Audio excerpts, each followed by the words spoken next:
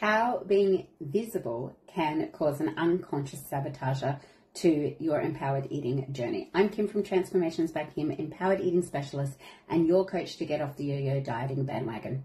So when we start to change our body composition, we might get comments from other people. They could be work colleagues, they could be friends, they could be family, or they could be the opposite sex or a romantic interest.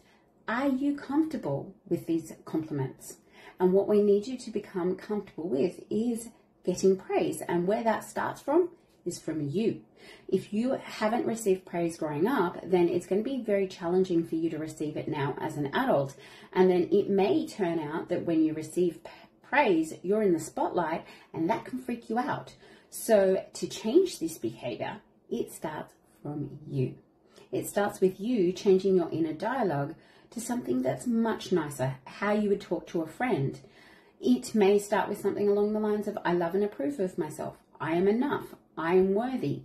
These tiny compliments that you say to yourself in the mirror every single day is what's going to change your inner dialogue. So when other people are making comment or taking note of how you're looking, then you don't feel like you're in the spotlight and have to sabotage your results, because this is the unconscious driver, and this is what I work with my clients, is finding out why they're sabotaging from an unconscious level.